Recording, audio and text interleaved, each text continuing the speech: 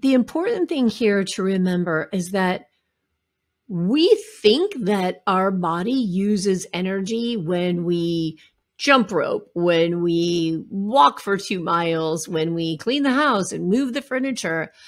And we forget to give ourselves the credit and have the awareness of understanding that emotions take energy.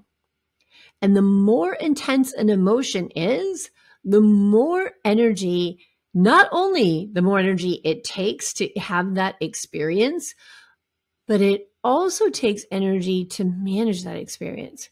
So if you're in a really heightened state of anger and you're really focused on something and you're holding on to something and you're carrying it with you and you're putting thought energy into this every day and sometimes all day long, I know I've heard so many times, I know I have said this, and I'm sure you have probably said this, that something negative happened and you say, I didn't even sleep, or I haven't thought about anything else for X amount of days.